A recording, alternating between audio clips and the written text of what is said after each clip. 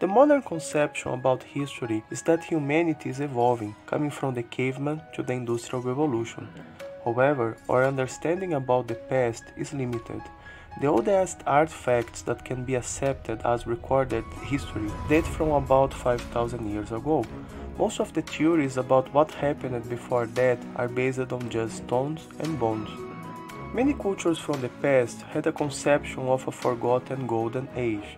The Greeks, for example, believed that humanity went through a sequence of 4 ages before the present times. In the first, the Golden Age, humans lived almost like gods, living a long and opulent life without having to work and never experiencing suffering. In the next age, called the Silver Age, humans become vastly inferior in appearance and wisdom and had to work to make a living. However, they still lived very long lives, with children playing for 100 years before growing up. In the third and fourth ages, called the Bronze Age and the Age of Heroes, men were strong and warlike and had shorter lives. Greeks believed to live in the last age of the cycle, an iron age where humans are evil and selfish, burdened with weariness and sorrow. According to them, in this age, piety and other virtues disappeared and the gods abandoned art. In the Vedas, the Greeks are described as the Pulindas, people close to Vedic culture, that although not a direct part of it, shared much of its values and knowledge. It's not a wonder, thus, that the concept of golden, silver, bronze and iron ages of the Greeks is also described in the Vedas, but in this case with more detail. According to the Vedas, our planet goes through a sequence of 4 ages. Just like we have 4 seasons in a year and these seasons repeat, similarly these cosmic cycles also go on cyclically. Different from modern theories that conclude that modern human beings are the result of a long evolutive process that ultimately happened by chance, the Vedas explain that modern humans are actually fruit of a devolutive process. Humanity is originally created by higher beings in a state close to perfection and slowly degrades up to a point of complete barbarism. Dr. Michael Cremo explained this version in his book Human Devolution. According to the Vedas, the first of the 4 ages is called Satya-yuga, the Golden Age. That's the age of purity, where enlightened souls chalking up an ascending path towards higher planetary systems take birth in this planet to practice self-realization.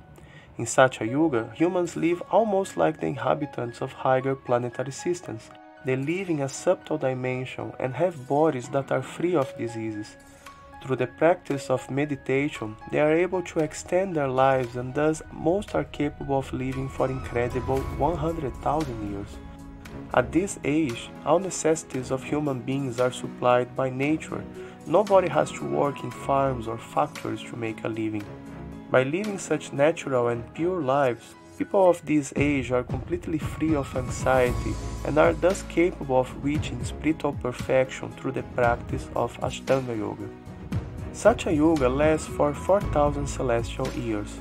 Each celestial year corresponds to 360 years of our time, and therefore Satya-yuga lasts for a total of 1,728,000 years. During this period, there is a gradual decline in the level of consciousness, which in time leads humanity to the second age in the cycle, treta-yuga or the Silver Age. In this period, people become interested in economic development.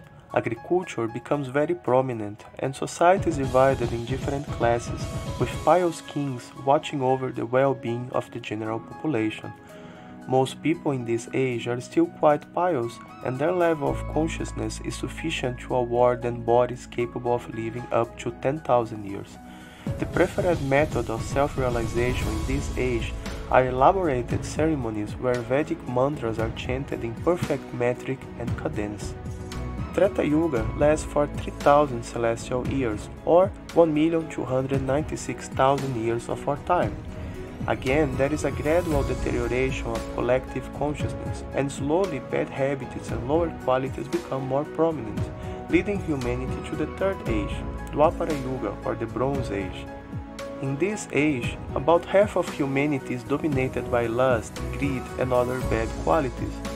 At the start of dwapara-yuga, people live for 1,000 years, but life expectancy diminishes gradually, and by the end of the period, it's close to 100 years.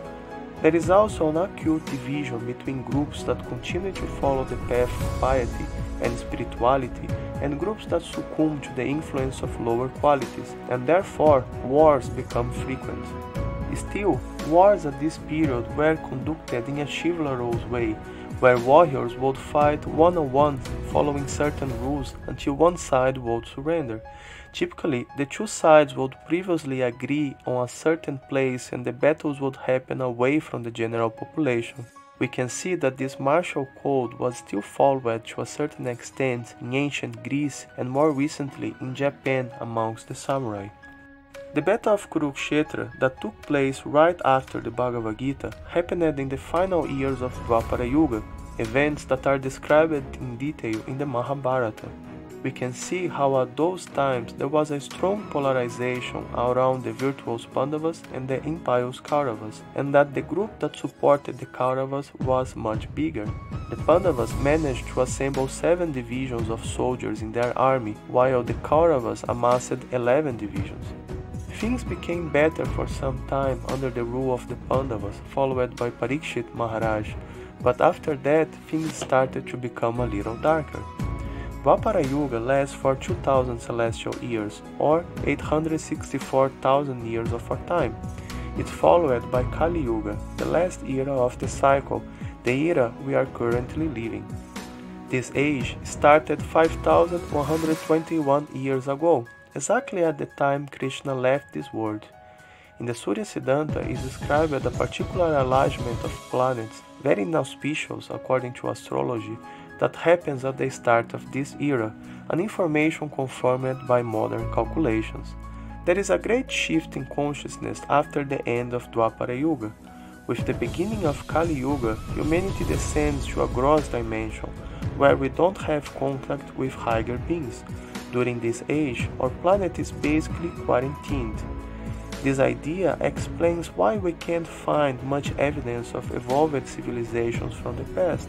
These were evolved humans who were living in a subtle dimension, to which we don't have access in our time. As a result, when we dig the ground, we find only bones and stone artifacts from aboriginal humans that were living in the same gross dimension as ourselves. During Kali-yuga, humanity slowly degrades, as beings from the lower realms get the opportunity of taking birth in our planet to accumulate a new set of karma. This is also the shortest of the 4 eras, lasting for just 1,000 celestial years, or 432,000 years of our time. In the beginning of this age, people live for about 100 years, but just as before, the life expectancy gradually diminishes as time goes on. As people from this age have short lifespans and are not capable of concentrating for long periods, the recommended process for self-realization is the path of bhakti-yoga, and especially the process of sankirtana, coming together to chant mantras and thus connect ourselves with the divine. As Kali-yuga progresses, good qualities such as truthfulness, self-control, simplicity, non-violence, freedom from anger, tranquility, compassion, gentleness, and forgiveness gradually decreases, and bad qualities such as lust, anger, greed, illusion, and enviousness increase, creating a difficult condition, especially for persons trying to follow a spiritually progressive path. As Kali-yuga progresses, humanity degrades to such an extent that people gradually lose their humanity and descend into complete barbarism. It's described in the Bhagavad Purana that by the end of Kali-yuga, the planet's ecosystem will be polluted and destroyed to such an extent that agriculture will become impossible. Animals will become much smaller and people will live for no more than 20 years. People will live mainly on meat, and cannibalism will be rampant.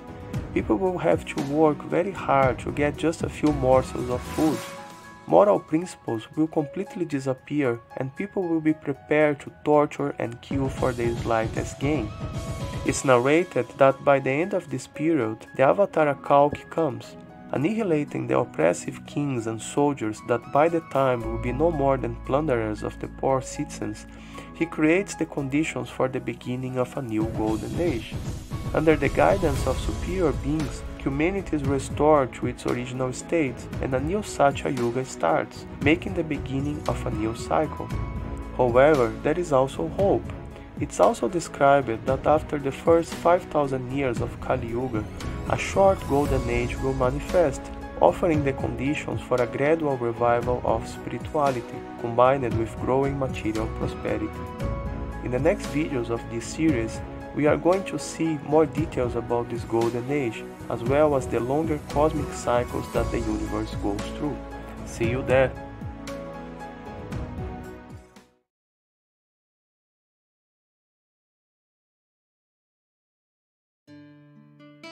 In the previous video, we studied about the cycles of 4 eras explained in the Vedas, as well as the progression of events in Kali-yuga, the age we live in. Kali-yuga lasts for 432,000 years, from which only 5,121 years have passed. In other words, there is still a long way to go. By studying recent history, we can see that Kali-yuga is not a very bright period for humanity, with constant wars, privation, and examples of inhuman cruelty.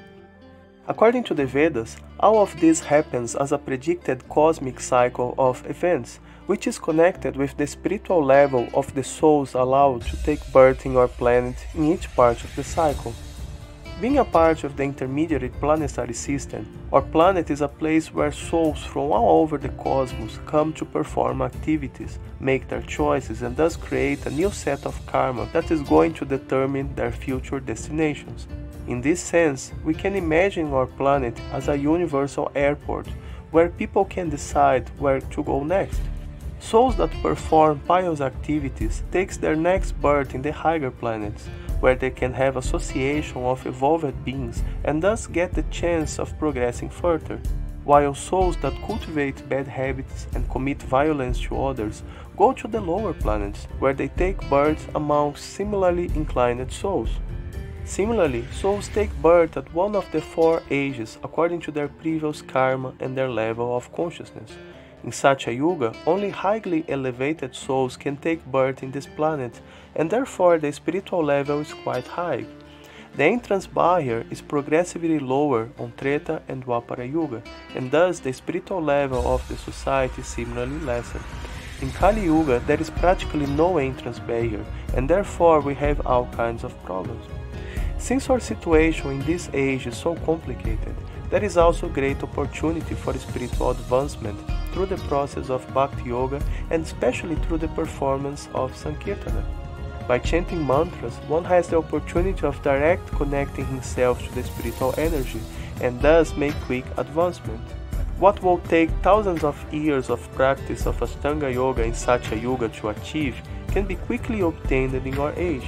This opportunity makes this era actually quite fortunate, to the extent that beings from higher planetary systems desire to take birth in our planet during this age. It's exactly this possibility of quick spiritual progression, combined with the presence of souls coming from higher realms, that leads to the predictions of a golden age in the midst of our modern age. A glimmer of hope for the ones that are not interested in experiencing the rigors of the later stages of this age. In the Brahma-Vaivarta Purana, it's predicted that the first 5,000 years of Kali-yuga would be a period of darkness. Studying history, we can see that it was indeed so, with the Dark Ages, slavery, wars, and so on. Fortunately, this period is passing. Now we are in the second part of the predictions. The Brahma-Vaivarta Purana states that after this period, an age of spiritual progress will issue. During half of this period, the river Ganges will be present alongside temples and the study of the sacred scriptures, and in the second half, spiritual knowledge will be propagated by enlightened spiritual teachers roaming the planet. Similarly, the Bhavishya Purana states that persons born in the Western countries will practice this spiritual knowledge, becoming Brahmanas by initiation and qualification, and will propagate this knowledge around the world. By their efforts, humanity will change in a course of just a few generations, leading to an ascending period of spiritual prosperity. The conditions for this golden age were set by the appearance of Chaitanya Mahaprabhu in the 15th century. Although geographically limited to India, the spiritual movement started by him created the conditions for this gradual shift. Just as other acharyas that lived in the past centuries, Srila Bhaktivinoda Thakura made a few predictions about the appearance of this golden age. In fact, most of them already materialized, like the one that the Sankirtan movement of Mahaprabhu would spread in the Western countries, and English, French, Russian, German, and American people would join forces to push it further forward. Another prophecy is that a magnificent temple built in Mayapur, West Bengal, the birthsite of Chaitanya Mahaprabhu, would be a milestone in the appearance of this golden age, serving as a catalyst for the growing spiritual wave. This temple, the TOVP, is going to be inaugurated in 2022, so we may see some expressive changes still in our lifetimes. In the Srimad Bhagavatam, it's mentioned how enlightened souls that lived in other eras, as well as inhabitants of higher planetary systems, take advantage of the opportunity to take birth in this planet, and thus conclude their spiritual practice and ascend to the transcendental realm. While here, they act as enlightened teachers, helping the rest of humanity to reach the same higher goal. This combination of people from this age that attain enlightenment through spiritual practice and elevated souls from previous eras and higher planetary systems has the potential to gradually turn the tide of materialism, leading to a revival of spiritual values, combined with growing material prosperity. This is a trend that tends to continue for some time as the Golden Age takes hold, a global spiritual awakening that can lead to a very fortunate period. It may seem hard to believe, but sometimes global changes can happen quite fast. Who could predict in 1970 that in 50 years 11% of the United States would be vegetarian or vegan and that a global network would connect the whole world population? This process of gradual spiritual growth will continue until most of humanity will become spiritually advanced. The progression may not be linear, there may be periods with difficulties or even a few global catastrophes, but the general tendency during this period will be of improvement.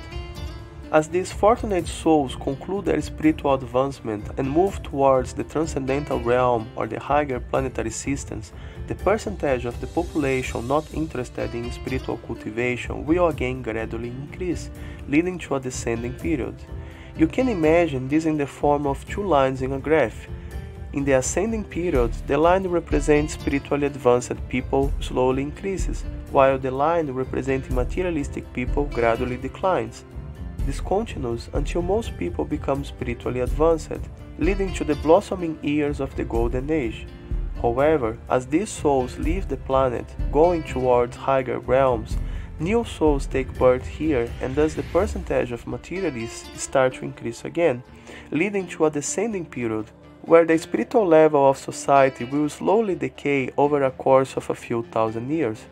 Again, people will gradually become materialistic and hedonistic, and humanity will slowly degrade, both culturally and spiritually. People will become angry and cruel, and life will again become difficult and full of anxieties. As the last advanced souls leave the planet, the stage will be set for the remaining 417,000 years of Kali-yuga, which will not be a very good period to be born into. However, instead of being concerned about the dark times ahead, the best for us is to dedicate our time for cultivating self-realization now.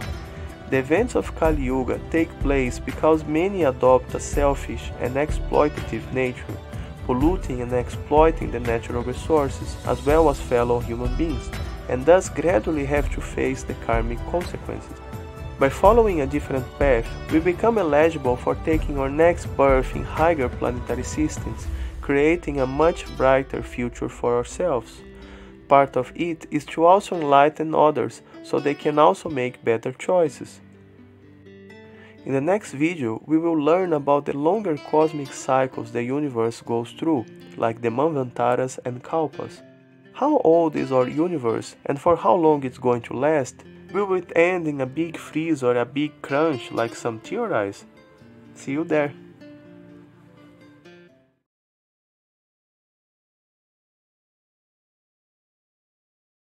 In the past videos, we studied about the cycles of 4 eras that affect our planet. The cycles of satya-yuga, treta-yuga, dwapara-yuga and kali-yuga go on cyclically, like the seasons of the year. Each complete cycle of 4 eras is called satya-yuga or diva-yuga, and it lasts for a total of 12,000 celestial years, or 4.32 million years of our time. It may seem like a very long period, but it's actually just a moment in the cosmic scale of time. It's described, for example, that inhabitants of Intraloka, one of the celestial planets of Swargaloka, live for 10,000 celestial years. From there, we can see that not only the living standard, but also the perception of time in different planets of the cosmos differ. What's almost a complete universal cycle for us, it's just a lifetime for such higher beings. The cycle that affects the inhabitants of the higher planetary systems more directly is the Manvantara. To understand this next cycle, we need to understand how our universe is managed. Although the modern understanding is that everything works by just the combination of physical laws, the Vedas explain that the different forces that control the universe are under the supervision of higher beings called devas, like Indra, Surya, Vayu, etc. Although the term deva is usually translated as demigod, the devas are also mortal beings, like you and me. It's just that because of their qualification, they receive positions of trust where they become responsible for controlling the forces of nature. Their positions can be compared with those of ministers, that although regular human beings receive the power and responsibility of looking over certain aspects of the state. The names attributed to them are actually posts that are occupied at different times by different personalities. The current Indra, for example, is called Purandara, and the next will be Bali. A Manvantara is composed of 71 Chatur-yugas and lasts for a total of 852,000 celestial years, or 306,720 million years of our time. The events at the end of a Manvantara are much more dramatic than the events at the end of a Kali-yuga, resonating all over the cosmos. All the devas led by Manu, who jointly control the forces of nature and maintain the universe in balance, live for a period of a single Manvantara. When the period is concluded, they pass away and a new generation of superior beings has to take their places. During this time, there are many disturbances in the universe, and it takes some time until things get back on track. During this period, life in our planet ceases almost completely, and everything starts again with the advent of a new Manu, who receives the mission of repopulating the universe with all the different species of life. This period of transition is called Sandhya, and it lasts for 1.728 million years.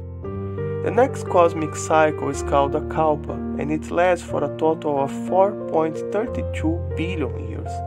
At the end of this period, the planets and other structures of the universe are completely destroyed, and only the material elements remain. There is then an equally long period of darkness, and finally the cycle of creation and destruction repeats. The Kalpa cycles correspond to the days and nights of Brahma, the universal architect. During the 4.32 billion years of his day, the different cycles of the universe goes on, and the universe remains dormant during the 4.32 billion years of his night. Although very powerful, Brahma is a living being, just like us. However, due to his great qualification, he receives the responsibility of administering the universe, just like a king or president. It may look like a prestigious position, but it's actually a quite difficult job. Most of us already have trouble maintaining a small family with a few children. Imagine having the whole universe depending on you. It's narrated, for example, that a few cycles ago, Brahma fell asleep during one of his days, which triggered a partial devastation of the universe.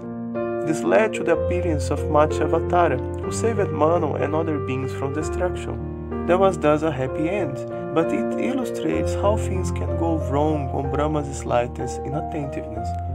When the universe is destroyed, all the souls that take part of it enter into a state of deep sleep.